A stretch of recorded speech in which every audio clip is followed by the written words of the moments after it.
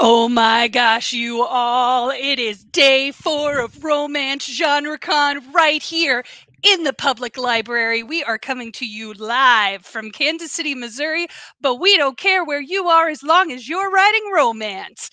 Thank you for hanging out with us all week. I'm Morgan from Mid-Continent Public Library. We are on day 4 of Romance GenreCon. This year, we're all about the business. So you have seen how to get your books into libraries. Like 75% of readers find their romances at libraries. Just saying, thanks RWA for that stat. Also, we talked a little bit about audiobooks, how to get in them, the way you need to market them. Then we did a big switch and we went to Elizabeth Essex with her awesome craft class on how your characters can reveal themselves. Now it's time for the big business indie panel. So coming at you right here, we've got Cynthia Fales, author of Spoonful of Sugar Plums. She's hosting us for us tonight. We've got Powerhouse, Rachel Van Dyken. We've got coolest person I've ever met, Jen LeBlanc. And oh my gosh, we have got the VA Bossy Pants herself here to talk about the business with you. So here's what I need you to do. I need you to listen, but before you start listening, I need you to write down your questions because tonight is about you and the information you need. So I'm giving you permission to ask whatever question you need to ask to make your business stronger because the public library believes in you. We believe in your business. And we like to read the stuff, so write us more stuff. And to do that, you need a strong business. So tonight, after we're done, there's going to be a tiny little survey. Please, please, please write that for us. A big thank you to all the authors out here who support us. You all have been amazing about showing up, about being positive, and always agreeing to come perform at Romance GenreCon, and we thank you for that. Also, thanks to Mid-Continent Public Library. Not every public library out there supports romance, not like we do. That's right, people. It's the Romance Olympics right here. Without further ado, Cynthia Fales. Woo! Romance Olympics. I love that, Morgan. Thank you so much for the intro. And thank you so much for tapping me on the shoulder to moderate tonight's awesome panel discussion. I am more excited than you might think because I am a children's book author who made the pivot into romance. So now I'm going to learn just along with you all. So make sure not only that you're writing down your questions, but that you're putting them in the chat so that we can see them and we can ask the authors about how they take whatever it is that they create, their ideas, turn them into books, and then turn that book into a business. We can't ask those questions unless you type them in the chat. So before we get going and start anything, I want to make sure that I intro our panelists this evening. And while I'm doing that, you all say hi and let us know where you're watching from. Put that in the chat so that we can shout you out after I give these quick intros of our lists. All right. So y'all are typing. I'm going to go ahead and introduce Miss Jen LeBlanc, who is a Colorado girl living in a Hollywood world. She is a storyteller in words and imagery, and she writes wildly original, illustrated Victorian erotic romance and likes to hang out at the Ribbed Bodice bookstore and bar. That sounds like a lot of fun in West Hollywood. She's published in ebooks and print, and she also has her books licensed by Chapters Interactive for Choose Your Own Adventure style mobile gaming. So dope. One other thing that you don't know about Jen, or maybe you do, and I'm just finding out all this stuff, is that she is the creator of the Illustrated Romance. She wrote, photographed, and published the first ever illustrated romance and is the queen of Studio Smexy, a groundbreaking custom and stock photography studio in LA and Denver that specializes in novel covers. Not just novel covers, but making sure that she's working with authors and publishers to create powerful, inclusive, and representative cover images in an ever-changing publishing landscape. So excited that Jen is joining us today. Also on the panel, Miss Alexis Morgan Rourke, who also goes by Lexi. And you heard Morgan mention that VA Bossy Pants is joining us. That is Alexis. She is a virtual assistant by day and an author by night.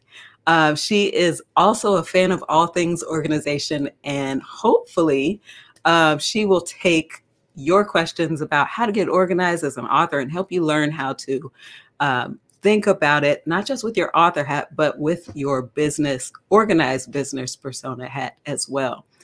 She, in addition to being an author, is also an avid reader and a hopeful romantic, which I love. Hopeful romantic. Maybe we'll talk about that tonight too. All right. Alexis, I'm so glad that you're joining us. And last but certainly not least, we have Miss Rachel Van Dyken, who is the #1 New York Times, Wall Street Journal, and USA Today bestselling author of Regency and Contemporary Romances. When she's not writing, you can find her drinking coffee at Starbucks and plotting her next book while she's watching Guilty Pleasure TV. She keeps her home in Idaho with her husband and her adorable son, and she loves to hear from readers. So readers, authors, again, make sure that you're checking in. I see a lot of people who have tapped in already, and I'm excited. It looks like Amy Fisher is cheering us on, saying, yay, team. Looks like we have Jenny from Kansas City checking in, and Lisa from Springfield, maybe Vi from Kansas City. Jen is, Elizabeth is cheering on Jen. I love it, I love it, I love it. Hello from the State for Lovers in Virginia. Alexis, thanks so much for joining us this evening. Who else? We've got a lot of comments here. I love it, I love it, I love it. Sandy is popping in from Los Angeles. Love it. You all have a lot of cheerleaders.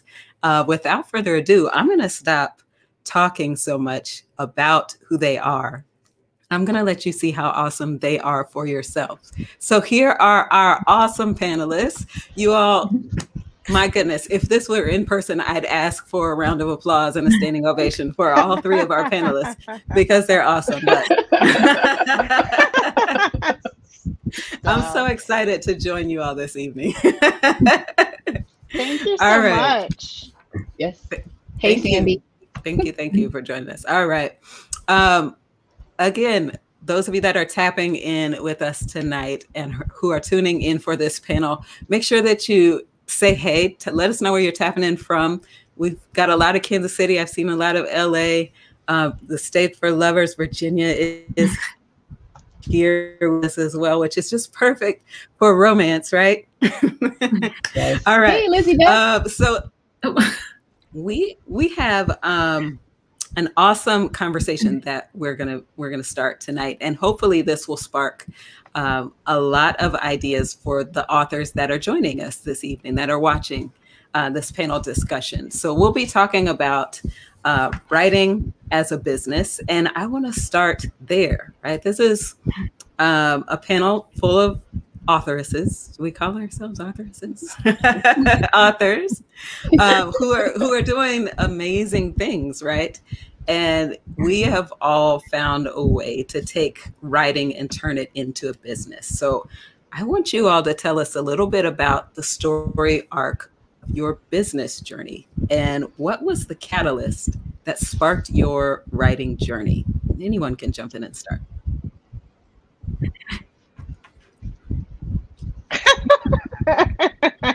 Okay, I'll start, I guess. All right.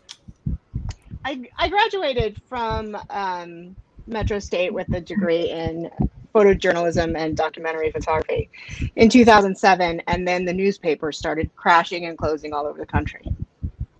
And that kind of got my brain started working on doing other things. At the same time, I had 3 daughters in high school who were all obsessed with Twilight.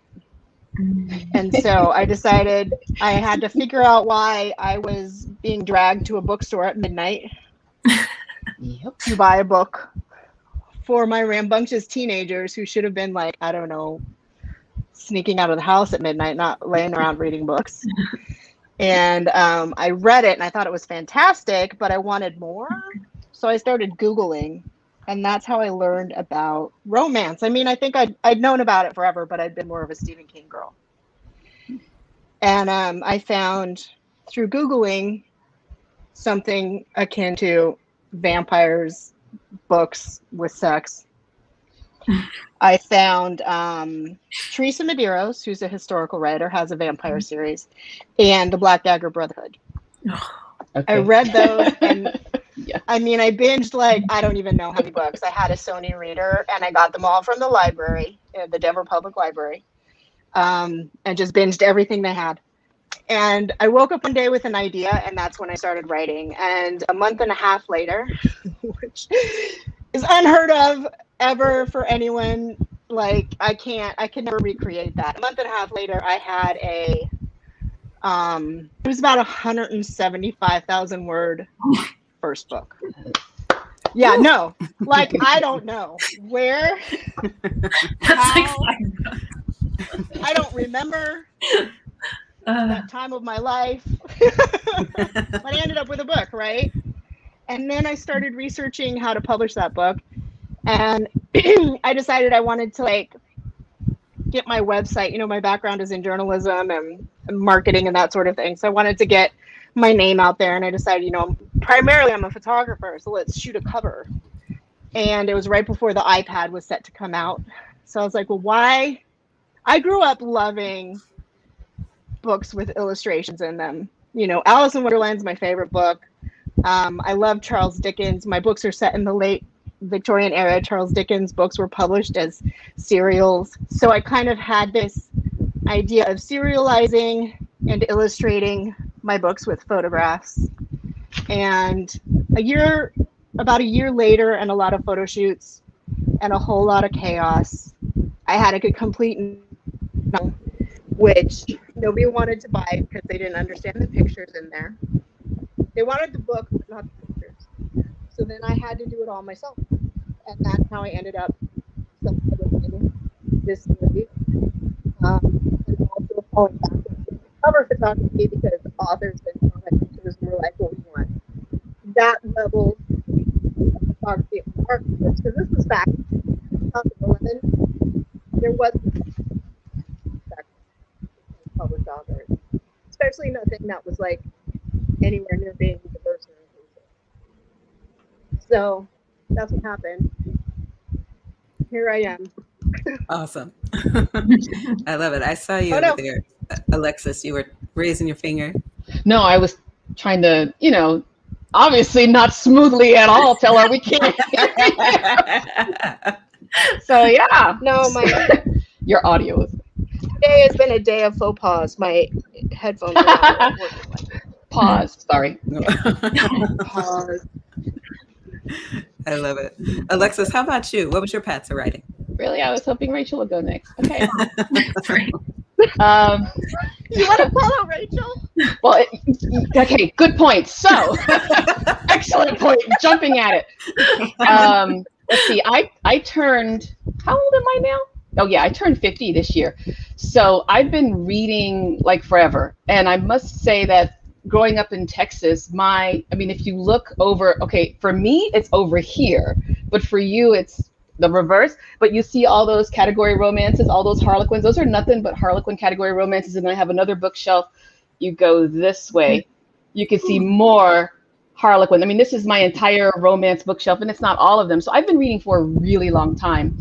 And okay, fine, part of it may have started with penthouse letters, but anyway, whatever. So when you go to the grocery store, that's what you would see. I mean, and that's what was, you know, at eye level, and that's what I could grab. And so I've been reading Harlequin for forever. I know I've read some of the more popular ones like Woodwiss. I hope I'm pronouncing her name correctly, otherwise I'll get a flaming email. And you know, I've read all of her, and then Beatrice, and then gosh, you know, I can't think of anybody, but I started with historicals, and then I also read some contemporaries. And then if you look over there, you'll see some like candlelight romances, which are really, really old, like Robin Donald. So I've been reading category romance and romance in general for a really long time. And my particular career path was a tad bit different because I was in a religious nonprofit. And it was a consuming job. I mean, consuming job. I had an 8,000 volunteer workforce that I was working with, and it was one of the highest level, I guess you could say, African Americans in this particular church. And it was a very demanding job. And so I needed a break. And I said, at the time, so I'm not bringing this up to hurt anybody, but at the time, Alora's Cave was putting out submission calls. And they would say, hey, if you've got a, I think one was called Sex Bites or something like that, write us a book or write us a little novelette where texting is the thing. I mean, this is how far back we're going, which really isn't that far. And then if you've got this kind of book, write this. And so I'd always dabbled with stories. And it's usually, I'll admit it, the guy who got away in high school. Well, I got him in stories. And then, so then I started writing these stories for Alora's Cave, but there was no way that I could publish them because of the day job. So they sat and they waited. And then I finally eventually quit the day job. And I've been writing since, and I've got a bunch of stories that I am finishing this year. Millie is my editor and my love. And thanks to her and my huge, humongous support system, I am finally getting things finished. But so my path to publication, my path to writing has been a long time coming. Mm-hmm. You know, I went to school, got an MA in pastoral theology and all these other things. And so I, have 3 kids. The youngest will turn 17, and all of that took precedence. So this is the first time I'm really putting it in the forefront. Of course, last year, I got a little derailed. Bought and sold a house during a global pandemic. So that was a little bit challenging to get any writing done. But this year, I'm finding my footing, and hopefully, no, not hopefully, I will get things done. In fact, my first publication will be, in addition to the short stories that I have out there, will be a Vella coming out in September. I'm giving it to Millie on August 15th. Awesome. My goodness. I love it. Did I prattle on? I felt like I prattled on. Not at all. Not at all. Okay. Rachel, how about you? What was your path to writing? I feel like we actually have a really similar as far as like we both worked for Christian organizations, because I worked for a Christian school as a counselor, which I feel like is so just like, and I got really stressed out as well. Mm-hmm. Being in an organization that you felt like you couldn't, you know what I mean? Like you couldn't express yourself in that way. And so I actually worked for the state of Idaho as well as a PSR worker.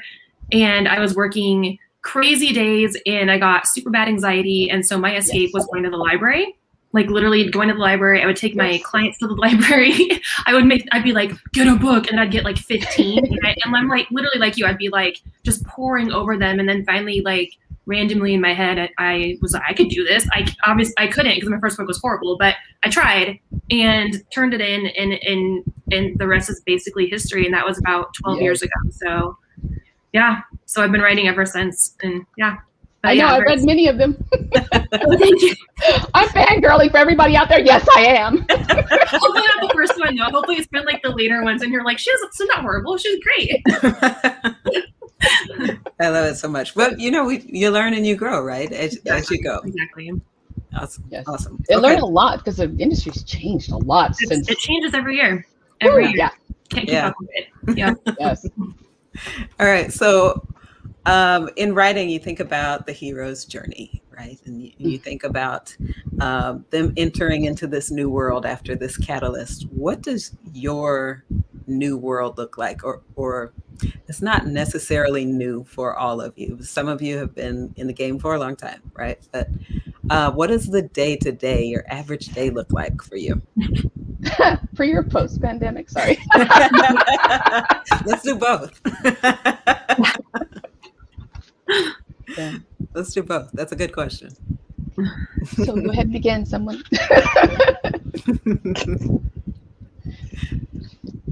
No one's going to begin? Okay, I'll go. Okay, well. So pre-pandemic, I had it was nailed down, I feel like pretty well. Like I felt like I went into my office and I worked and I had a schedule. And then during pandemic, I was like, should we Netflix again? Should we watch another show? There's 10 seasons of The Flash. Is it 8 seasons? I don't even know. We watched all of them because what do you do? And at the time we were adopting. So I had a 5-year-old and then we were adopting last year. Now I have a 9-month-old. So now post-pandemic, I'm in utter chaos. I keep kind of leaning back because I'm trying to hear if baby's crying because my husband's not here right now. And I have no babysitter. I have no nanny. And so I am literally right now, send all the wine you possibly can because my day is I've been getting up at 6 trying to write. I've been staying up till 2 or 3 trying to write. and it's really, really hard to be creative. And so for all the moms out there, like, bless your souls, because I don't know how, my husband, they had like 10, he has like 10 siblings. I don't even understand. Like, she's going to be sainted in heaven, because I DoorDash way more than I should. I used to be really into CrossFit. I think I've worked out once this week. So I have like, I don't even have pants on, but I do have shorts, but they're not like nice shorts. So like, don't be impressed with anything going on right now, because I do not have anything together. And my stress level, yeah, it's like up here. So really for me, like, my average a day is just like survive. And if I get lip gloss on, that is a win. If my hair is washed, I like celebrate and dance around the house.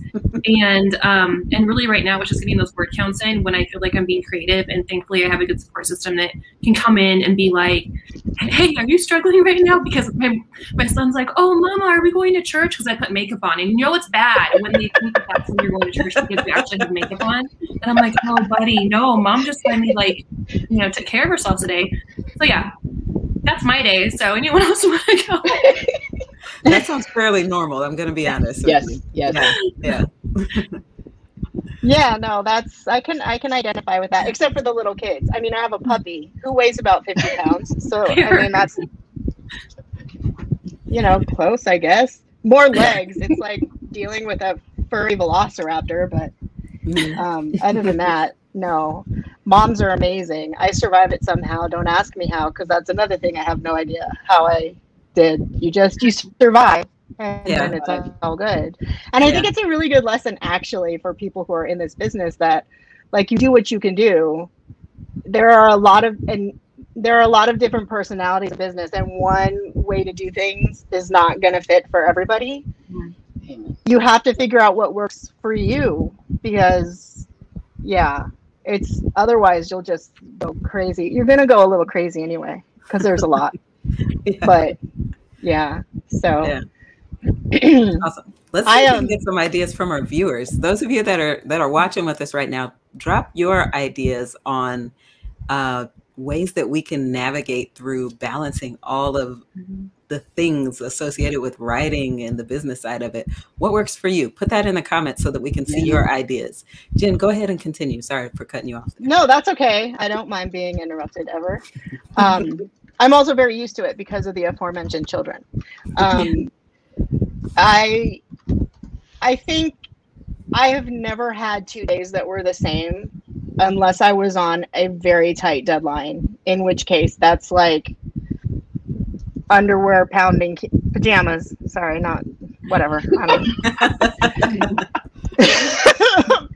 Sometimes I don't even get out of bed. Pounding keys, lots of coffee. Just, it's the same thing over and over for days. But other than that, I don't have 2 days that look the same, because I am not neurotypical. So I often can't work in the same way, in the same situation, in the same kind of place. And I have to get out and do something different, which during the pandemic was impossible. Because I'm also in LA, which has some of the strictest rules for the pandemic. And so, which, yay, but still. What? No Starbucks? So getting out, which was my normal before the pandemic, wasn't something that I could do. And I haven't been able to write through the pandemic, which some amazing, wonderful, awesome people have been able to do. And like, more power to those ladies and gents, and theys and thems, because that's just brilliant. And I look up to everyone who has a different process than me, but I've had to accept what my process is, and it's a little off. It's a little weird. Yeah. So my days, there's nothing the same about any of my days. Okay. Oh, the comments are coming in. They are coming in. Yeah. Megan said spinning is her outlet. That's good. That's awesome. That's awesome. Teresa also said walking and writing. Those are both good. Yeah. Yeah, she did 1-2 up as well, if you see that.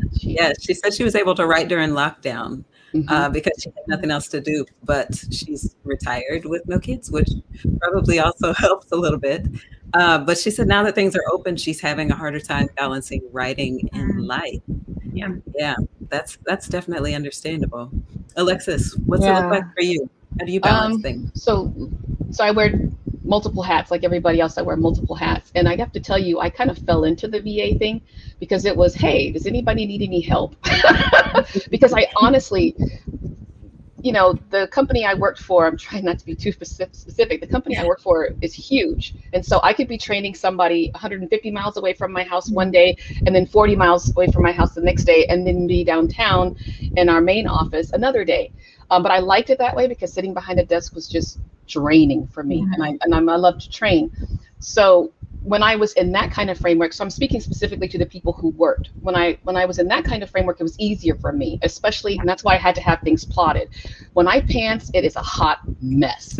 So I have to know when I sit down, what scene am I working on? Because if you only have 15 minutes and you pants, what the heck are you gonna, for me, again, talking about me, so save your flame mail.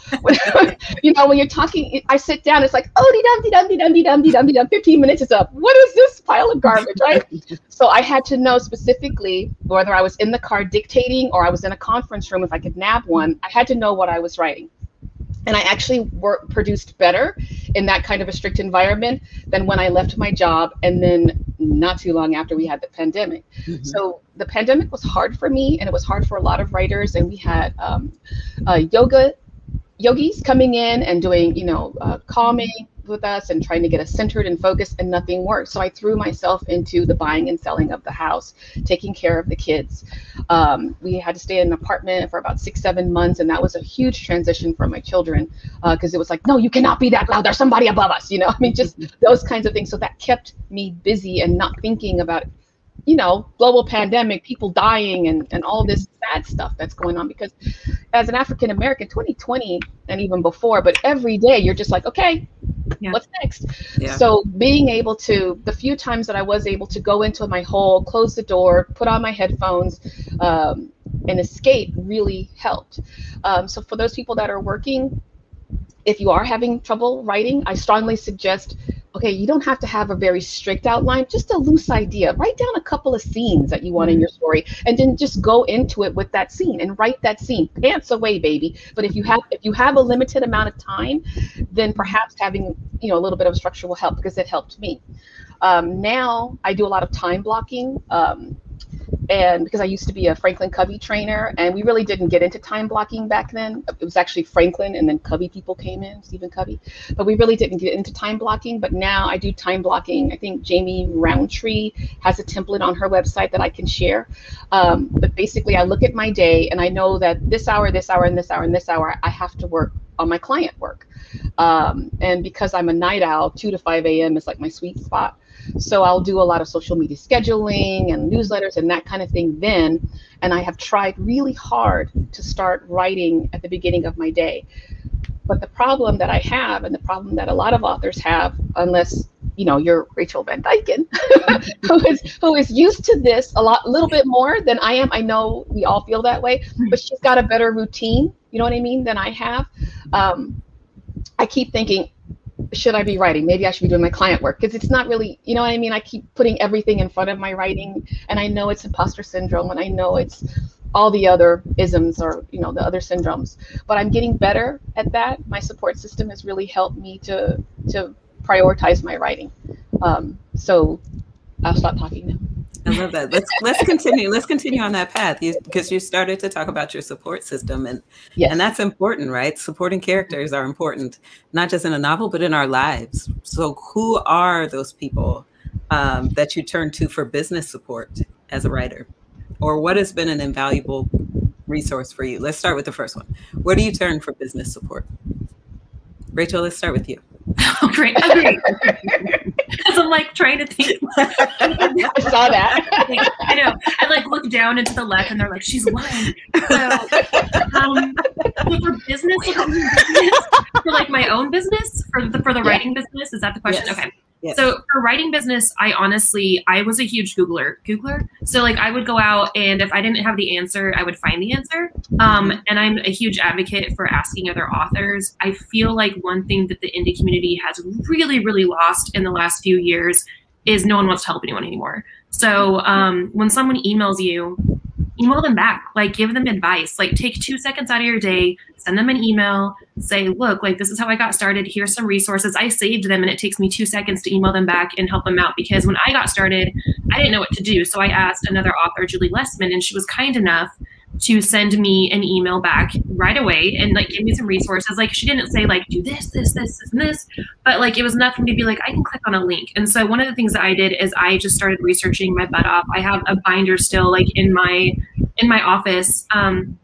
all the publishers you could submit to, all the different agents you could query, like all the different things that you could do. And nowadays, like, man, like authors have it so easy because there's so many resources out there that you can grab onto. So I'm also like a huge advocate. If you have someone email you that's like, hey, we're starting a new app that's doing this, or hey, we're trying here's Linktree that's going to link to your Instagram, or why don't you just try to meet with this TikTok person? Like, never be so arrogant that you say no to those new opportunities. You think you're so amazing that like you shouldn't try the new stuff. And that's something that like this year has been huge, because there's a ton of reading apps out there right now. Yes, they're all in China. That's totally fine. They're killing it right now. And so like I've seen a lot of authors be negative about stuff like that, or like not answer their emails because like, oh, why are they emailing me? I'm traditionally published. Well, like just try things out. So for me, the business support has been realizing that there's business everywhere and not being afraid to ask for help, and not being afraid to ask other people, and not thinking I'm so amazing that I don't need the help in the first place. And that's why you have like the Facebook management, the marketing, like they help you.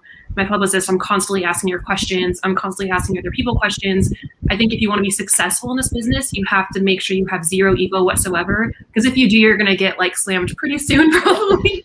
You get humbled real quick in romance writing. Like it's pretty awesome. Like the humility comes like hard and fast. So with the business support, it's really just leaning on your other fellow writers and hoping that they pull through for you as well, you know? Yeah.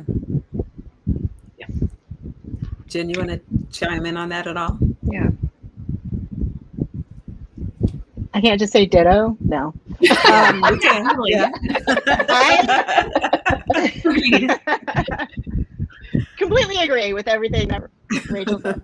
No, it's true. I mean, I'm part of a lot of big groups on Facebook that are geared towards indie romance. Mm-hmm. But I'm also in some really small, we call it one of my groups, we call it the mastermind, and we have quarterly reporting, and we meet quarterly, and we update, and we have goals, and we have, you know, stuff like real businesses do, because we are real businesses. And I treat this like a real business. This isn't a hobby. This is my job. These are things that I have to do. And that was one thing that was missing for me. So I have this great group of women that I work with online, and we do all the big business things for our little businesses, like quarterly reports and goals and 5-year plans and all that kind of crazy stuff. That's very overwhelming when you're doing it by yourself. Mm-hmm. It's so helpful to have a group of people with the same kind of places and ideals. And even though now we're kind of all branching out into different spaces of creativity, we still do this because it still applies to any business, to any like creative work, to any kind of self-employment type situation. It still applies. So it's really cool that lots of us are branching out in different ways, but we're still using this group that we put together, which is fantastic. So I think you need, like, you have the person that is your person who grabs your collar and says, don't do that. And you also grab their collar and say, don't do that.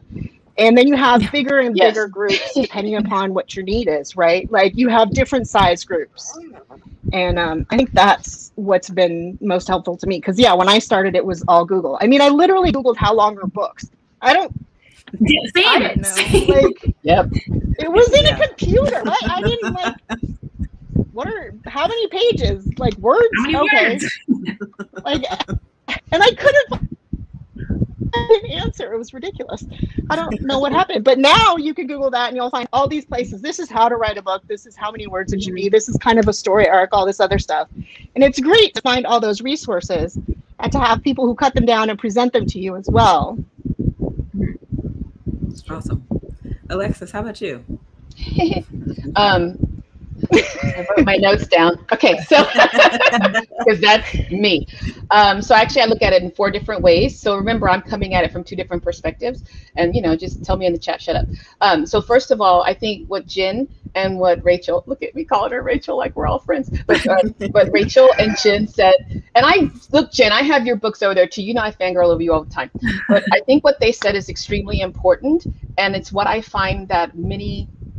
Okay, I'm just going to say it. What many authors don't do, they don't consider it a business, and they don't treat it like a business. And it is a business, honey. I mean, whatever you said about whatever way back when, it's going to come back to haunt you. So whatever you say on social media, whatever you put out there, is part of your branding. It's part of your marketing, whether you want it to be or not. And I think that's a huge thing, is recognizing that this is in fact a business. This isn't just you and your friends on Facebook. I'm going to write some books. No. This is a business. When you publish and you press publish and you put it out there in the world, then you are in business. When you pay for the cover or whatever. So I think that's the first thing. And then recognize what supports you need. One of the things I did was I worked on a group for the disabled, and there's accommodations and modifications. And I think that some people need to look that up. What accommodations do you need to make in your life so that you can meet these deadlines? So, and what modifications do you need to make? So simply put, if you know that you cannot meet without an external deadline, then you get somebody in your corner who's going to say, hey, this is due. Hey, have you done this yet? And between you and that person, you'll know how often they need to come at you. You could also use a calendar. And then another way to do that would be to some people do this. I don't recommend it, but if it works for you, great. They will intentionally do a pre-order knowing that the book is due. I caution against that. I would rather just give my editor money and let that be my deadline versus dealing with people emailing you when your pre-orders cancel. Not that I have any experience with that. So the first thing is, what kind of business support do you need? What do you lack skill-wise that you need some help with? I've counseled a couple of people, asking them, why are you spending $1,000 plus on a Facebook ads course when you haven't finished writing the book yet? What's the point? And then think about how much money you're spending and how much time you're spending trying to figure out something that keeps changing, and you still haven't actually finished your book. So that's number one. Number 2, friends. Get yourself some friends. I call them friends, and friends. So, your friends are the people that are going to support you. Your friends. Jen is one of my friends. I've been to Mickey's in West Hollywood with her, tucking money inside of strippers' things, because those are her friends, and, chastising people who took advantage of it. Jen and I can go to a gay bar in West Hollywood and write and be supported for her friends, for me, friends. You know what I mean? And it's that kind of support system. So have people in your corner cheering you on, that are not fans, which is something different. And then finally, a tribe. My tribe is other authors. Okay, let's be honest. They are all like in the stratosphere, and I'm still down here, playing in my little mud puddle. But they don't look down on me. They don't have these huge egos. They challenge me. They support me. When something comes along, they say, hey, Alexis, did you know this was happening? Would this work for you? And it is important to have people like that in your corner. And one of those people, is Christine Reese. I mean, she is like way up in the stratosphere, but she's always, how are you doing? Are you okay? How's your book coming on? And it's so humbling that somebody that's that big takes time out of her schedule for me. And does she publicize it on Facebook? No, nobody would know, but I just opened my big mouth. But that's how she's truly in my corner. I love it. Oh man, so many nuggets here. I hope you all are taking notes out there. Also, if you have any questions, make sure that you put those in the comments so that we can ask these lovely ladies the questions so that you can get all the knowledge in the world to take with you. There have been a lot of comments that have come through, and I want to shout out some of them. Because they're really championing self-awareness and acceptance. And overcoming the isms and imposter syndrome and acknowledging how hard and difficult that is. And you know, I love the conversation that we're having because it's a real and honest conversation. And these are the types of conversations that actually make an impact and have a difference, can create some change, right? Alexis, I want to go back to something that you touched on very briefly. She's panicking a little bit now.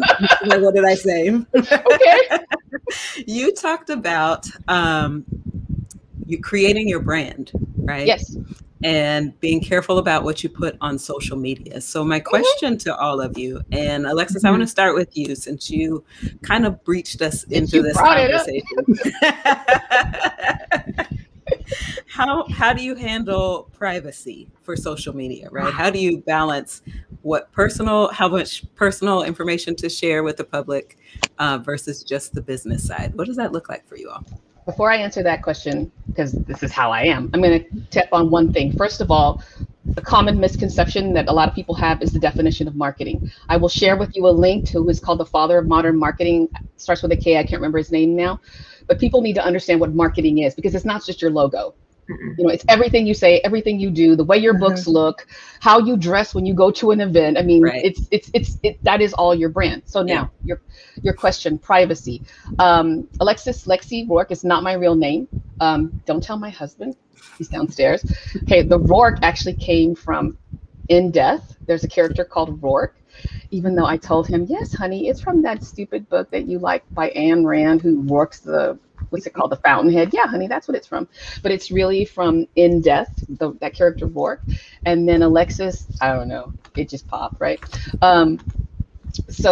But as my real name, I had a separate entire social media presence because, again, I was working for a religious nonprofit and never the twain shall meet. Like literally panic, like bad thing.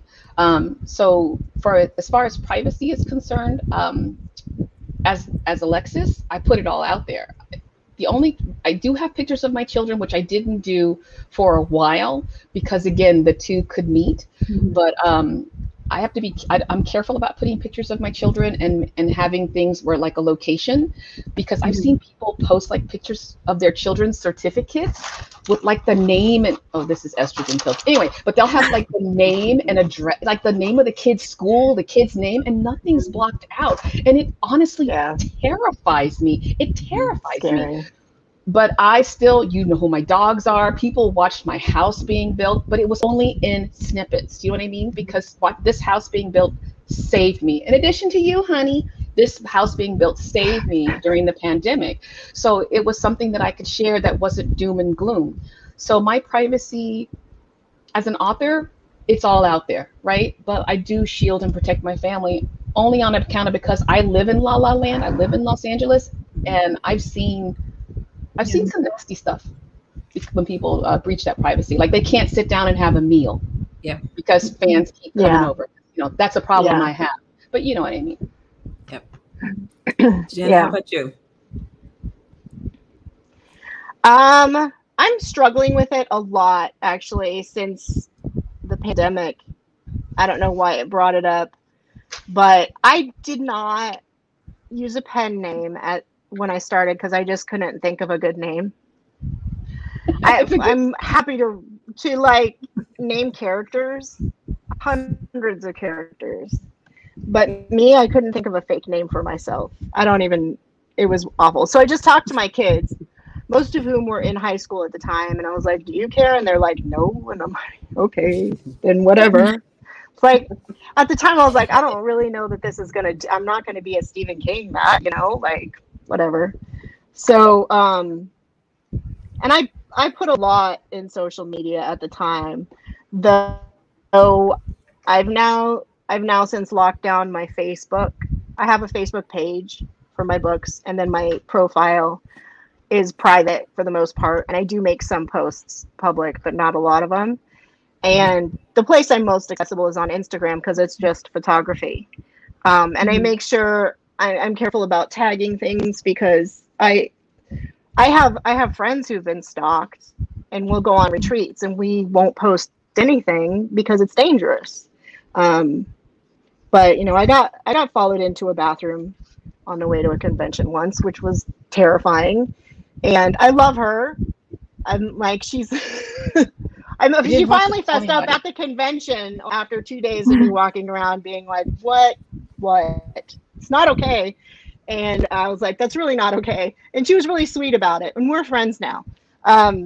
Like, you know, friends, online friends. She's like, no, it's not. It wasn't Alexa. She did something else.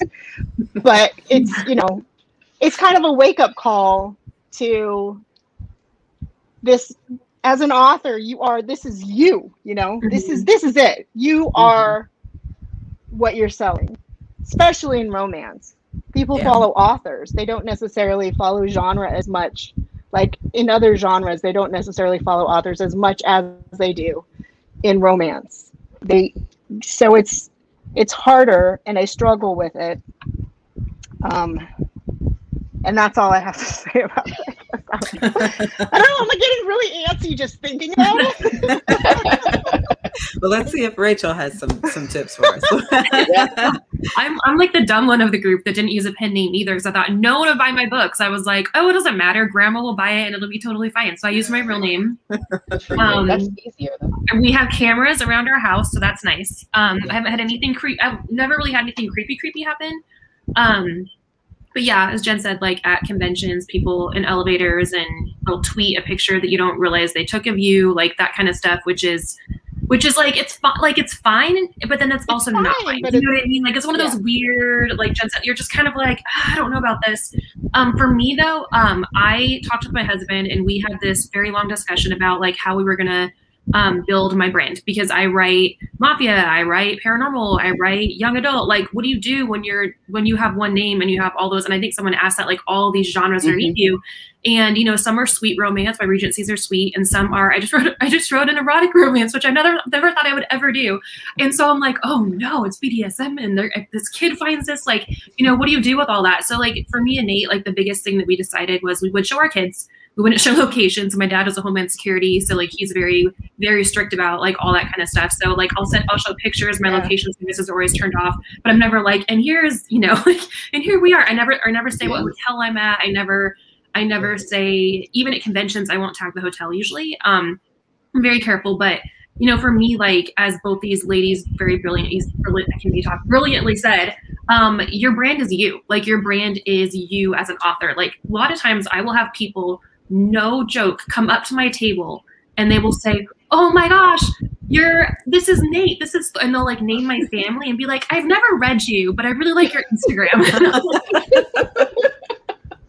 And then but in my head, I'm like, but you know what? One day you're going to get curious, and one day you're going to read one of my books, and hopefully you'll like it. So I always think of it that way. On social media, like I post all the time. I had to hire someone for TikTok, a 16-year-old, so that's how old I am, because I was like, I don't know how to do this. I don't know how to do music. How do I add music? And it was just really bad. But I'm a huge advocate of social media because I feel like that's how we sell our books. And I feel like the climate, we're constantly changing. But one thing, like Alexa said, sorry, I didn't mean to say Alexa. No, but one thing that I noticed was that during the pandemic, everyone just like lost their minds, and everyone was just like posting all the time and posting all these things and arguing. And I'm just like, oh my gosh, like I'm over here dying. Like my biggest thing, as I've always said, be Switzerland. Like know your morals and know like what you are, but also realize you're a brand, and people don't follow you to know your beliefs. They follow you because they want to escape, especially during a pandemic. Like, yes, know who you are. Yes, Black Lives Matter. Like, yes, make sure you're making that very, very clear, but also make sure that you're not constantly pounding like political stuff into people and making them want to like get off social media, like, because everyone was so stressed out. Like it was one of those things that like, I think people took it so far on their own, like brands, and I'd be getting texts from other authors being like, I don't know what to, like having nervous breakdowns because they're like, do I post about this? Do I not? Like, if I don't, now there's like lists going around of people that are posting about things that are not posting about things. And I'm just like, you like stay, like you said, like know your brand, know your marketing. I feel like what you said was so brilliant in being like, this is what marketing is. And you have to understand your business, like your business. And like, I don't care if Matt Damon goes on and tells me to do all these things. I'm like, I watch you because I like your movies, bro. Like, I don't watch you because I want to hear you talk. Like, so I think I don't know, maybe I went too far with that, but no. But sometimes I do have a social justice brand, and that's okay. But not everybody does. that's awesome. And you know what? Post that stuff in your link tree. Like, make sure you have all the awareness that you need. Just remember that you, at the end of the day, like, people are coming to us for entertainment purposes, and especially when people are so stressed out and the suicide rate is so high right now and people are dying left and right. You know, I mean, we have so much going on with Asian hate and like Black Lives Matter. Like, there's so many bigger things out here, and people are looking to us to make sure that there's an escape from all the crap that is like humanity right now. Do you know what I mean? So yeah. So that's why I'm on my privacy. but that's good. Yeah. It's true. It is. Yeah. It is. So we have, my gosh, again, I hope y'all are taking notes out there. Lots and lots of gems being dropped, lots of tips that are helpful for you. But also there are some awesome questions that have been rolling in. Yeah. And I want to start with Samantha's question. She said, with so many new books being published daily in the indie world, what's a good tactic for a newbie to get their name or their book out there? Samantha, thank you for that question. Who wants to start? That is the $1 million question. It is, isn't it? It changes every day. That's what makes it hard, is it's always different. I would say that's kind of goes back to the other question that, you know, we were talking about, where like, you know, using other authors as your advocates and like using your tribe. There was one author that mass mailed me and like 150 other authors, and she'd had like this like I really liked your book, and then she put in a different book and then said, I really enjoyed this and this, can I go on your newsletter or whatever? But she sent the same email to like all these people, but she didn't know that we were all in the same group. So I was like, did you guys get this? Like, I got this too. And we were like, oh no, like it was just really like, so like that's definitely not the way to do it. But like, I think all of us, we get DMs all the time and messages saying like, hey, can you share this? Can you, like, I always tell everyone, like, if you want me to share your book, I will 100% share it. In my newsletter, I have to read it first. But if social media, like, I'll go off. Like, I think everyone deserves a chance. Like, we all have books, you know, we've all had to start somewhere. And I think you just ask someone, you join those, like Alexis and Jen both said, like you join those different communities online on Facebook. You can type it in. You can even email any of us probably and ask like, what groups are you part of? And we'll be like, here's what groups we're in. Like the Bang Book Club that Melissa Teo runs is incredible for suggestions. Her TikTok is great. Holiday Reads is another one I'm an admin in. That's a great one that you guys can go into. There's so many good bloggers out there and so many of them that would help you. A really cheap one, now I can't think of the name of it. A cheap one that does blasts. Give Me Books. Give Me Books, I think, is $90, and they'll do a blast for your new release, and they'll do like some ARC. I mean, $90 is nothing for them to send it out to hundreds and hundreds of people. And then the other thing I would say is, like when I started out, I literally gave away my books for free. I didn't start charging more than $5 until 2 years ago for my paperbacks. Whenever I went to signings, if you get invited to signings, you're going to indie signings, eat that cost because that gets your book in people's hands. Don't charge $15 and expect to make money, because those signings are not for you to make money. You're going to lose money every single time. I don't care how famous you are. You're going to always lose money. So make sure that you're just passing them out. Like, I mean, I literally would stand in line and be like, here, read my book, read my book. Like, you almost have to be a salesperson. But I mean, again, if hopefully they're bored enough on the plane ride home that your book is in their bag and they read it, or ends up at a thrift store and someone grabs it. So it's a lot of those little tiny things that snowball. And I always say like the snowball effect is where it's at. And like right now people are going viral that are indie authors that people have never really heard of, because they are the word of mouth, and other people are just picked it up somewhere and someone else told their friend and everyone's home because of the pandemic. Yeah. So I think there's a lot of little things you can do, not to overwhelm you, but I will 100%, if anyone ever wants some marketing like what I've done, I can always send it. And I know these ladies would do the same. It's kind of just going through and like hitting the pavement. I'm used to market 6 hours a day. I would be trying to sell my book, and then I would write only 3. So I think even though it sucks to hear that, like you really have to hit it hard and just know that that's part of your job. Like that's part of your job during the day, I guess. That was a really long answer. Sorry. That was an awesome beautiful. That's great. Yeah. And you're really hitting home the point that we're trying to make here, that you as an author are a business, right? Yes. And that's important. That's important if we're trying to be honest and we want authors to be successful. So I appreciate you sharing all of those tips. Alexis or Jen, do you want to add anything to what Rachel said? You think I just think that I'll stop. I second that Go ahead, Jen.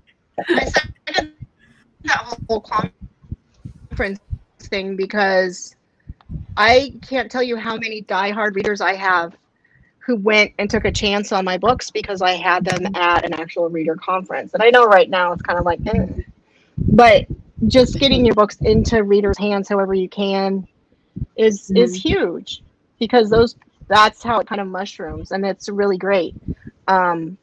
It's right now is really hard, but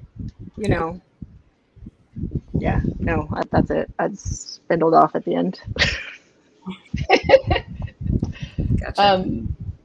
Let's see. I'll piggyback on everything that that Rachel and Jen have said, but of course, because they're training. So there's two avenues. You've got no money, some money, and a lot of money. I'll start with a lot of money because most authors just can't do that. If you have a lot of money, you get yourself a good promotion company. Give Me Books. Oh my goodness. Give Me Books, Grays. I can't think of the name of that company. Enticing Journeys. Those are companies you can use, and then you got the stratosphere. You can go Social Butterfly. You've got that range of companies, but you get someone to pound the pavement for you, to reach out to their list, their database of bloggers and readers and reviewers, right? As if you have a lot of money or you have a base already. So then, for those that have a little bit of money, there are a couple of options that you have. Again, you could go with promotional companies, and you just get the smallest package you can afford. Sierra London put out a book called Ben P, and it is absolutely positively the way to go.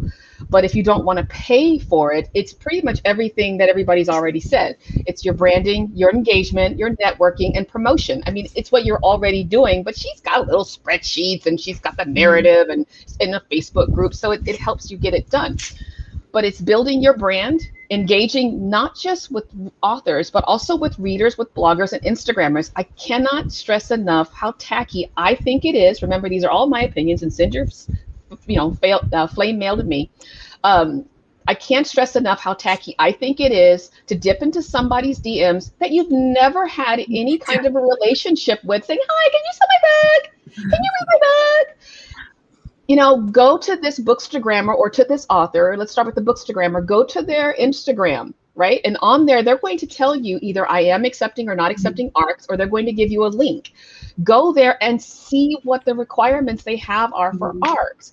Then follow that process. But also, while you're there, follow them. See what they're doing. Like them. There's one lady, I want her to read my book, but she does nails. She does her nails based on the book. And there's another lady that'll dress up Barbie dolls. And then it's just so cool, the things that they do. So, go on Instagram and look up Bookstagrammer. Another thing, if you don't have a lot of money, if you have a little bit of money, is going onto TikTok. You're going to need time, though. But I'm going to tell you right now, my daughter, who really does not read romance, she comes up to me and she's talking about blue aliens. And I was like, what? And she says something. And I said, are you talking about, and this is literally what I said, are you talking about Ruby Dixon's Ice Planet Barbarians? And she goes, of course you know what I'm talking about. She says, of course you know what I'm talking about. I'm like, yeah, but how do you know about it? TikTok.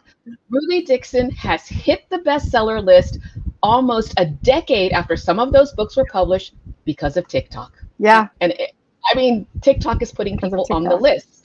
So, but before you get into TikTok and start saying, buy my book, get into the community, follow Bookstagram, Black Love, Romance Love, follow the hashtags, see what is being posted, find an author, hey, I'm new to this, I would love to figure this out and I don't want to take any missteps, and then do that. But there's nobody just wants you talking about buying my book the whole time, because you know what's going to happen, they're going to ostracize you. Engage with people. That's it. And not just, but see, buy my book is not, they consider that engaging. It's also, I love your book, I like you, if you fangirl over authors. Yeah, that's not what I mean, but. Yeah, but some people. And then finally, if you have no money, yes, you can promote your book with no money, but it's going to be a lot more work because you're doing all the work. So it's all of that brand, engagement, network, promo, but you're doing it on your own. You can get a free Canva account. There are free templates through DIY book covers. All of these companies have free tools that you can use to push it out there, and then just start literally pounding the virtual pavement. Look at all, I have a list of about 700 Okay, fine. It's closer to 1,000 Facebook groups where you can do promotion. Start building that list and go in there and see what are the requirements for promo. Reach out to those people. They actually say, if you want to promo your book in here, reach out to admins, reach out to the admins. And that's how you, in my opinion, that's one of the ways that you can give, book marketing for free. But I will tell you one thing that Rachel said that is absolutely the truth. If I were to turn my camera that way, you would see the Van Dyken shelf, because I do have some Rachel Van Dyken books, not just because I'm a fangirl, but honey, if you're giving out a free book, I'm taking the free book, okay? Exactly. And then she signed the book, so of course I had to love it and smell it. And then but at the same time, those books that she didn't write, but those books that she didn't autograph, I'm a huge NaNoWriMo person. I'm a municipal liaison. So when we had Blind Date with the Book, that your Skippy person in 2016, 17, 18, when I saw Rachel at RT, I took some of her books, I wrapped them up, I put a little description on the cover and gave those books away. I remember this. Yeah.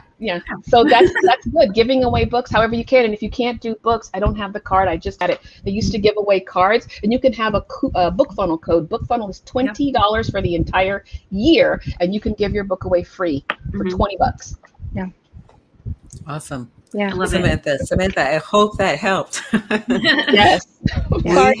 We have some other questions that I want to take. And those of you that are out there wondering whether or not you should type your question into the chat, go ahead and type it into the chat.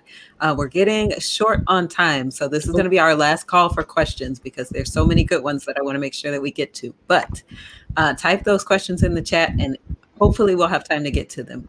So let's go to Catherine's question. And this, I'm assuming this is going to be a pretty quick answer here. So she said she started looking and then COVID hit and is still here. Where can you find writers who can be those kinds of friends? This is when we were talking about your support group. When you say those I would go, like I mentioned, Bang Book Club. I would join Bang Book Club because their engagement is ridiculous on Facebook. So join Facebook if you haven't.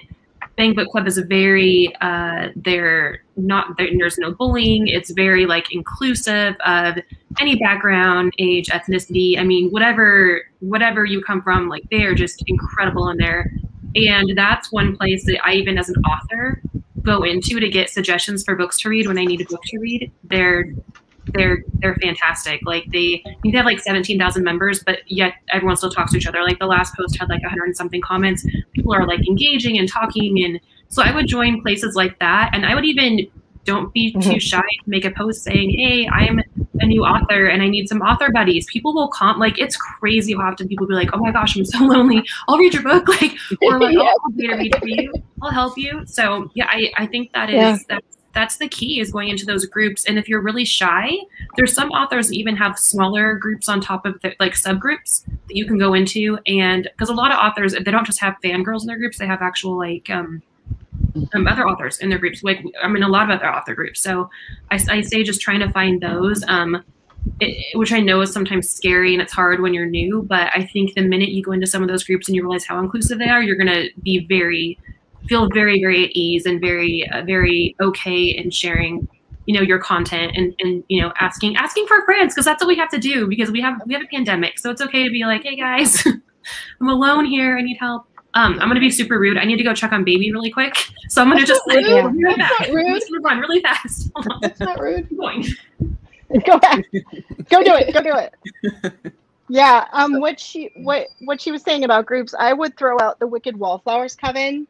They have a podcast, The Wicked Wallflowers, and they have a private group on Facebook, which is so well taken care of by the administrators, letting people in and making sure when someone gets in that shouldn't have, getting them back out again.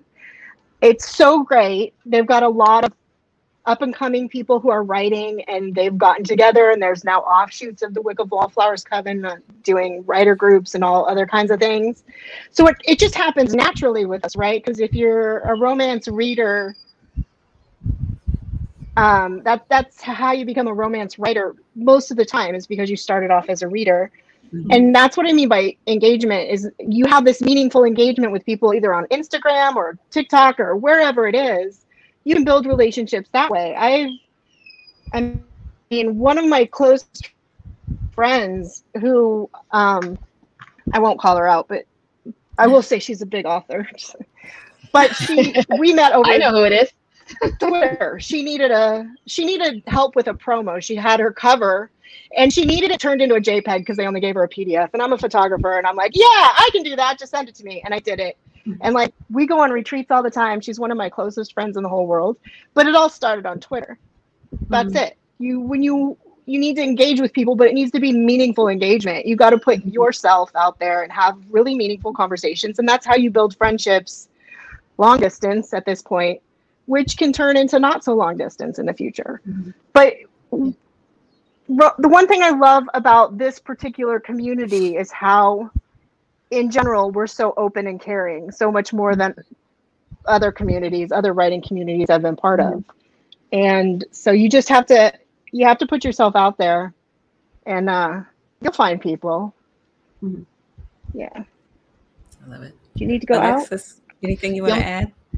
Just three things, because I'm a good Catholic. The first thing is your NaNoWriMo. You can look to NaNoWriMo for because there's a huge group of writers there, and you can go and meet. And there's always somebody writing romance in a NaNoWriMo group. If not, just text me, on DM me.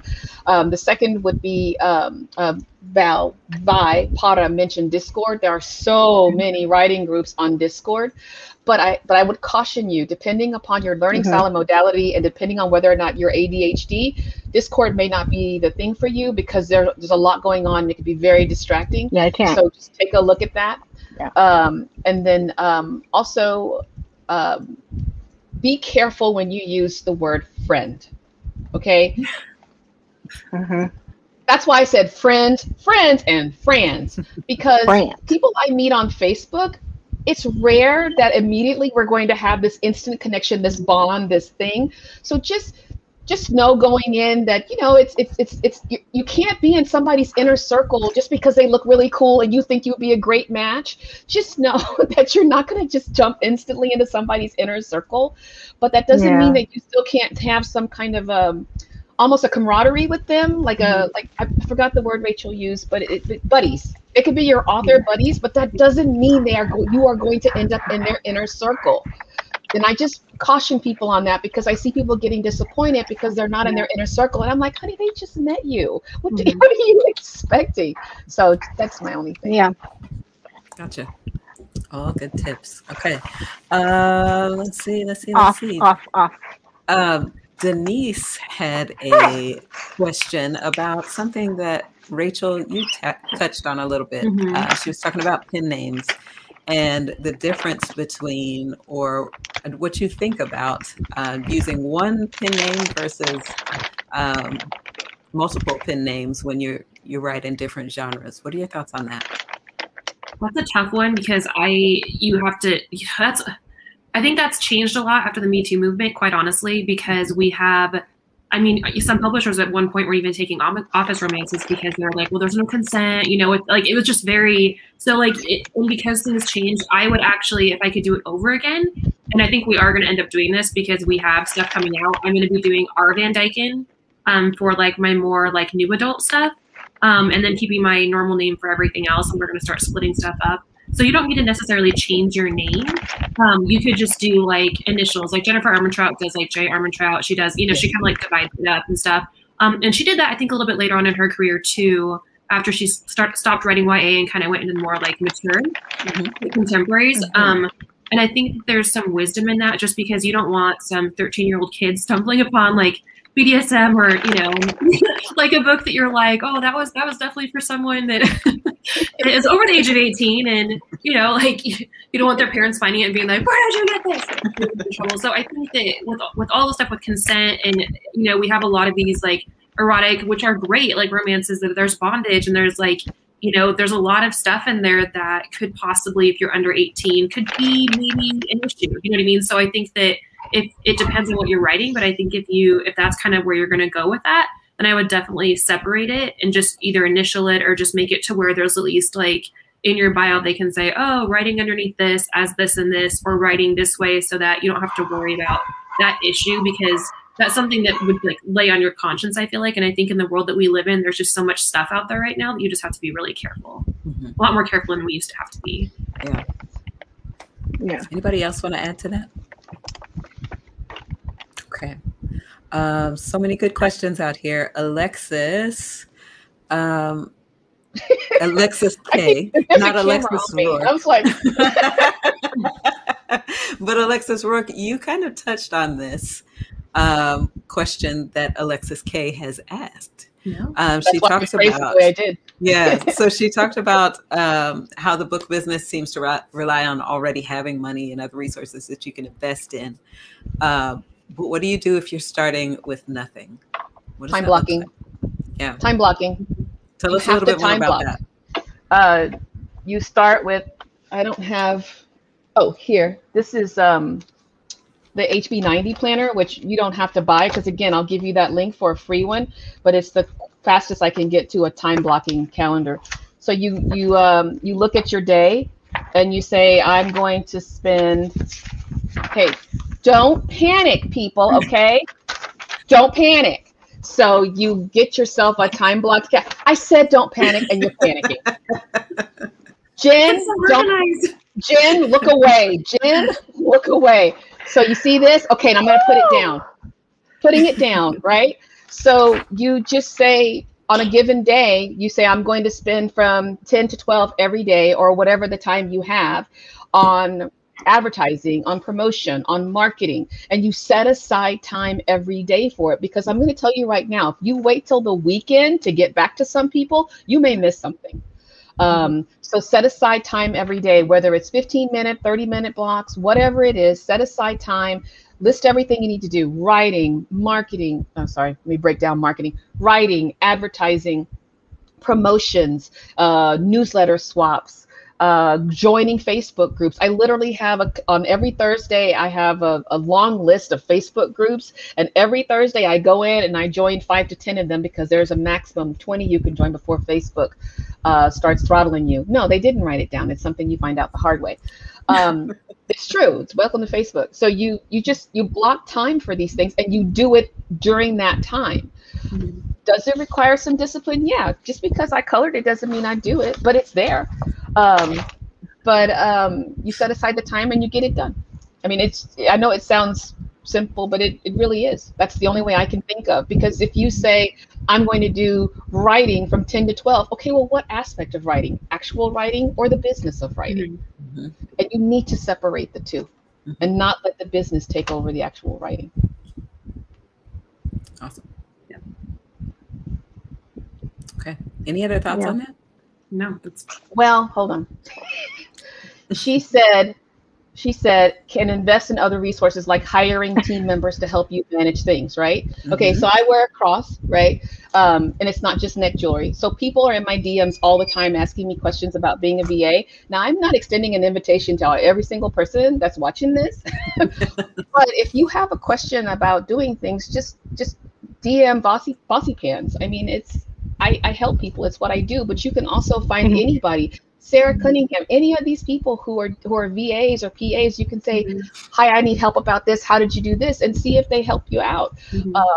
But I do think that you don't have to have, I think everybody needs a VA, but if you can't have a VA, then again, time blocking. Those tasks that you would normally assign to a VA, you make time for them. Okay. Yeah.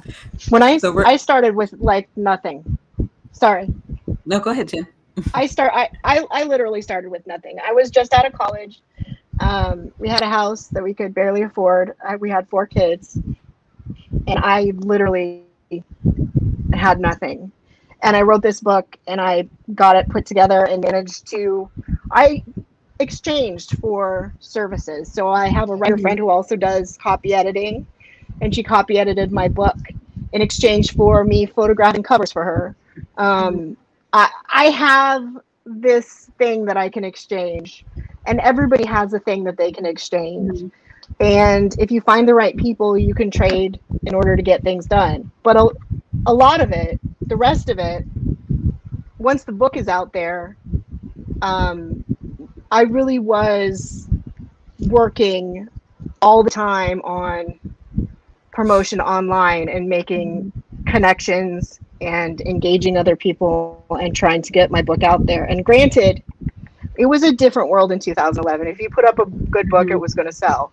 Now that's incredibly hard, but there are still, if you get in with the TikTokers and the bookstagrammers like we talked about, it's finding where you're comfortable being a lot of the time. If you hate Twitter, that's not where you're going to go, obviously. If you like visual-based things, try Instagram. If you're comfortable on Instagram, start engaging there and start trying to move things around on Instagram. But you have to, it takes a lot of work to start with nothing. And every time I made, like, I think my first month I sold, I want to say maybe 8 copies of my book. And all of that money went into then doing an ad or promoting or whatever. Like, it was $10. So I think back then you couldn't boost posts, but it was something else. I was doing Google ads or something crazy that you don't do anymore.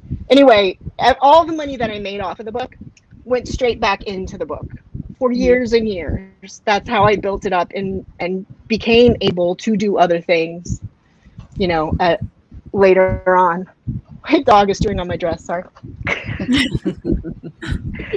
Yeah, but you can do it. It's a lot of work, but that doesn't mean that you shouldn't do it. If you have a good book, and that's the basis for all of this. For everything. Yeah. Everything, all of it.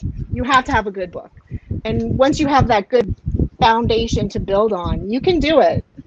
It's going to be a lot of work depending on how much you can throw behind. I got to go for a second. The 50-pound puppy taking over. Yes. Yes. Twisting around. Right. I love it. Okay, so we're going to pivot really quickly. We're talking about big business here in writing. But Jenny asked a good question, which kind of ties into what Jen was just talking about, right? She said, how much do you find that your first draft changes from the finished draft of your novels? And if we're talking about getting down to a good book, which is going to help with book sales, we need to be honest about this. What do y'all think? Yes, Rachel, what do you under the bus, woo! Sorry about those skid marks. We're both ready to point each other like, I hate you so much. I think, this is a good answer.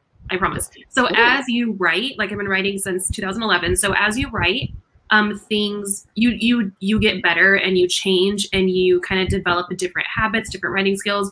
One thing that I have always kept, that I've always done, even no matter what my schedule is I write very linear. So I write straight through. I do not revise anything. If I have misspelled words, if I have grammar, if I have anything, I just go, because a lot of people will sit there and have like 7 drafts of 7 different books on their computer that they've never been able to finish because they're so worried about the chapter before being so perfect. They've revised it like 5 to 10 times. And it drives me crazy. And I'm like, I know you're an editor. I know that you're a perfectionist. I know you have your master's in writing, but like, you can't do that. Like, and for some people it works. And if it works for you, great. But for the majority of us, like 90%, you're going to be constantly stuck, constantly going back, constantly fixing things, which means you have to fix something else in the future because you changed how old they were in the past. Like it just doesn't align. It doesn't make sense. So for me, I will start, like right now I have a book that I'm writing, My Summer and Soul, and I'm writing it from this to this. And if I do have a couple scenes that I think, like if I have 15 minutes, like Alexa said, like if I have 15 minutes, then I'm going to go back and I'm going to use those 15 minutes to write a really quick scene out of order. But for the most part, I write completely in order. And I make sure that if I need to make notes because I have to get up or do something, like she said, you only have a couple minutes, then I write that in the actual, I write in Ulysses, so I'll write that in my style sheet or write it after the last paragraph. So I know where my head is at and where I was going. And the other thing is don't delete things. Like, yes. I think it sucks. It might suck, but for the most part, like when you go to bed and you wake up again, you're like, I'm really good at this. Like it's because you're tired or you have the wrong mindset. And so I always say, don't delete stuff until you absolutely like spend 24 hours actually thinking about it. Don't stop. keep going. I spell nightmare wrong every single time because I type it way too fast. I did it today and I was like, oh, you suck. So like, but don't go back and fix it because that's what editors are for. That's what a good content editor is going to do. They're going to go in and be like, you can't spell nightmare, you guys. It's been 11 years. Like I still do the wrong dialogue tags, but I don't change it because she knows when she goes in, she just doesn't find in her place. And like, I was writing with Monica Robinson and she was like, do you realize, like, am I doing it wrong? I was like, oh no, I do it wrong every time. I'm not going to go back and delete it. And she's like, okay, you're an idiot. And I'm like, yeah, well, you know, but it works for me. So that's what a good editor is for. And I think that that's where revisions come in. That's where like you do not one edit, you do 3 edits. You do your main content, your developmental, whatever edit if you're traditional, and then you do your lines, and then you do your proofs, and then you do usually after that like a galley where you go through and look at it. So I think that's definitely where that comes in. Especially for first-time writers who are trying to go in there and like perfect everything to have that perfect book. Like a lot of times it's those flaws where you're writing in the run-on sentences and you're doing stuff that maybe people are like, oh, I don't know about that causes that style. A good example for that is Colleen Hoover. Like her books are all very different and very stylistic. And I think that's what makes people love her books so much is they're not perfect. Do you know what I mean? So making everything so grammatically perfect. So all of these things usually ends up making it to where it's not as good versus if you just like, were just you and just wrote your emotion. Mm-hmm. Yeah. Awesome. The end. Now it's your turn. What she said next. No, but it's okay. You know, it's true, but it's true. If I could add a little bit, but what you said is absolutely true. I mean, you hit every single point. I mean, I have 2 free Facebook courses. Remember when I told you I had a really demanding job? So I created 2 Facebook courses. One is called 9 Weeks to Nano. Another is called Read, Revise, Edit, because I homeschooled my kids and writing is my thing. So just helping people write. I mean, it's 9 Weeks to Nano is 63 days of prompts. And the first 2 weeks is nothing but brainstorming. And I'd say give yourself permission to play in your story world, so that when November 1st hits, you're ready to write a dirty first draft or whatever it is you need. Millie Bellickers, my editor, my developmental editor, she says I write clean, and that's just my brain. You know, I have to have an outline, and I have to go from that because I need to know where I'm going. But you just write until you finish and stop editing, especially. And I gosh, I'm so thankful that you said that, Rachel, because so many authors have, like, you know, present company included, have all of these drafts because they're trying to make it perfect. And it's like, sweetheart, honey bunny, cupcake. You know, even though they say Hemingway may not have said it, it's the truth. Everybody's first draft is shit. Oh, public library. It's poop. Everybody's first draft is poop, you know? So give yourself permission to write poop and then keep going. Mm-hmm. Awesome. I curse on the library.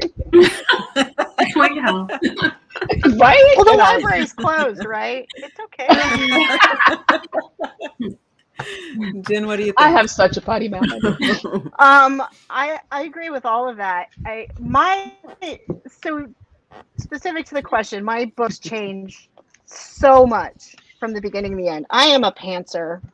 I have tried and tried and tried all different kinds of things, and I am a pantser. I'm going to be a pantser apparently forever. So I start writing and then I just go, and I have to write it in order. I can't write out of order, and it's my process is that I have to write, and then when I come back to writing, I have to reread.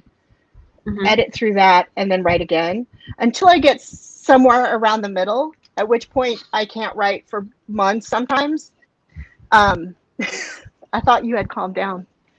I remember my second book, I was stumped for like 5 months. I didn't know what happened next and I couldn't figure it out. So I just left it. And 4.5, 5 months later, I came back to it. Because I knew because my brain figured out what was supposed to happen next. That's my process. And unfortunately for me, I can't get away from that. So I have to like revise as I go along, but not, I don't know how to explain it because it's not like your end revisions, because I still go through all the processes of revisions and I have a developmental editor and I have a copy editor, you know, copy and line edits and all that other fun stuff. But I have to revise as I go along in order to keep my brain in the right space, because also as soon as I write something, I forget what it was. So I don't really know what happens in my books. I have kind of like an overall idea, but it's gone. My brain does not maintain, like, I can't tell you, I just got this dress. I thought it would be better if my husband and my kid went out to dinner while I was doing this, but apparently they should have taken her with them. Anyway, it's coming back down to your own process, but my final books are nothing like what I start out with. Yeah. They're just not. And I also, I mean, because I do the pictures inside my books, I have that in mind as I'm writing. What pieces of it are going to be visual and the rest of it that I want to take pictures of, you know? So it's like the whole process is extensive, but I love it. I love revising. I love editing. I don't like copy edits, but I love revising and like tweaking and getting in there. Ma'am? I was just going to say that I feel like the voice of reason should be here because y'all are weirdos. I'm kidding. I do not write linear. Forget it. Okay. I don't write from chapter 1 to the end, from the prologue or whatever to the epilogue. Look at me. I don't write from this way. I write the scenes that excite me. The scenes that, especially there's some scenes like, oh my gosh, I've seen this so clear. So I write that scene. But I've also heard of authors like, I believe Helena Hunting and at least one other author, they said they write the dialogue first and then they write the story around the dialogue. So everything that you're hearing is just what works for that author. And that's all I wanted to say is find the process that works for you. Absolutely. Yeah. I have friends who have such, I think it's Courtney Milan has this like snowflake approach to writing where Randy Iverson. It doesn't even make sense to my brain. It starts with a sentence. It's like a fractal. Starts with a sentence and then you build. And then she's got all these different pieces and then she has to put it in order. So she's not even really sure where the stuff fits until she's got it all written. And then see, Rachel, you know. That's I don't know. I'm really started getting chest pain. You guys saw it. We did. It was like the physical. She does it all longhand. I just get pale. Longhand? Yes, No, she writes longhand, and so it's like you have to find your process. Absolutely. That gets you from A to Z in the best amount of time that you can do it. How's that? What you mean from draft to published? There it is. Yeah. There it is. All right. We have time for one more question. And this is a question that you all received before. So this isn't coming from any of our guests, our viewers. But before I get to this question, I want to make sure that I mention that there is a survey that Romance GenreCon would like for you to fill out. So make sure before you leave that you visit the link that they have populated right there in the comments and let us know what you thought about this panel discussion this evening. I know you're putting it in the comments, but put it in the survey because they need it in the survey too. Okay. So final question, and we're going to make this as quick. I got 20s for everybody. As quick as you can. What is the most important thing that an author can do tomorrow to make their business stronger? I remember this question. Good luck. It's really simple. Anyone want to start? You know, I will start because I want to keep it short and quick. When I saw this question, I was like, it's really simple to me. And I just lost it. No, I'm kidding. The most important thing an author can do tomorrow to make their business stronger. Write a good book. Finish the book. I mean, that's pretty much all I had to say. Yeah. And read. Sorry. And read. Oh, that's a good one. Yeah. Oh, yeah. That's true. Write and read. That's true. Yeah. When authors say they don't read, I'm like, what? Oh, that's it's like a red flag to me. Like, don't read in your genre. Yeah. Read. You need to read. Yeah. You need to read. Yeah. Just read. Read something. Study. You're studying. It's research. Exactly. This is all of it. It's research. And also, you know, once you start writing things off, you'd be writing off all those books and movies and things. Yes. Talk to your own accountant, but Just saying. It's all research. Yeah. I didn't mean to interrupt you. Go ahead, Jen. She's done. No. Don't worry about it. She's done. She done. And then she froze again on me. So this is hard. I was like, keep going. The puppy's distracting her. Yeah, poor thing. No, She's I was going to say. Literally trapped. She ripped a hole and she's trapped in my skirt. In your this dress? is hard for me. In your dress? Yeah. She eats clothes? She ripped a hole and now she's trapped in it. Under the dress? Lovely. Like seriously, later we're gonna need a picture or something. Yeah, we're gonna need. We're gonna post on Instagram. We're visual. We need a visual. Oh my gosh. Sorry, Rachel. Rachel, what do you think? You know. No, I agree with both of them. That was the same answer. The only thing I was gonna add to that is one thing that I see often is authors will write just one book and then they're like putting everything into that book and then they're just like, okay, it's going to be awesome. And I'm like, no, like you have to keep going. You have to have more content, right? So owning a business is not just about selling one product. It's about selling multiple products. So maybe one genre doesn't work. Maybe another one does. Like for me, it wasn't until I started writing new adult that I really took off. So like, you just have to know, like, you can't just write one book and be like, sit at home and think, this is it. Like you have to keep going and get more product out there because the more front list you have, the more backlist sells. The end. I love it. Yeah. Very cool.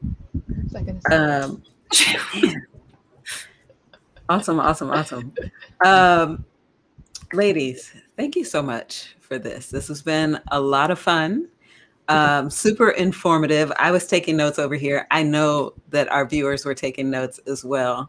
But thank you all for sharing part of your Friday with us here at Romance GenreCon and dropping nuggets that will hopefully create ripples all across the romance genre. Again, those of you that are watching, if you haven't filled out that survey yet, make sure that you fill out that survey. It's in the comments. It's really quick. I promise it's painless.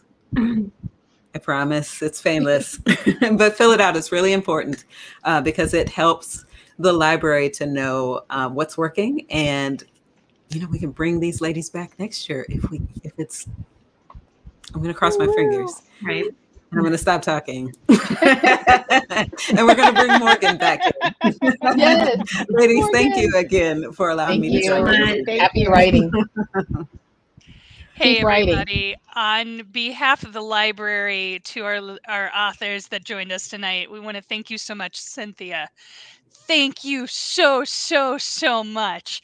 It's been wonderful to work with you over the years. I just really want to remind everyone real quick, you can catch her Tuesday night, Library Live again, right in your living room. I want you to put it up on your big screen.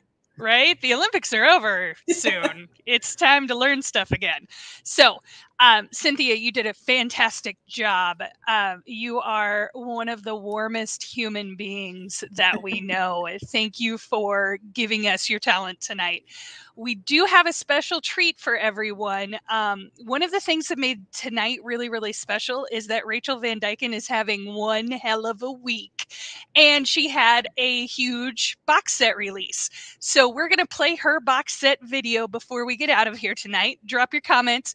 Good, bad, ugly. We want to know. We like to take action. Any kind of action needed. So thank you all for hanging in with us. This has been day 4 of Romance GenreCon 2021. Put it on your calendars. We are in person, Woodneath Library Center, 2022, first weekend in August. Historical romance is the theme, but all business romance writers are welcome. Thanks, Cynthia. Thanks, Morgan. Megan, roll that beautiful bean footage.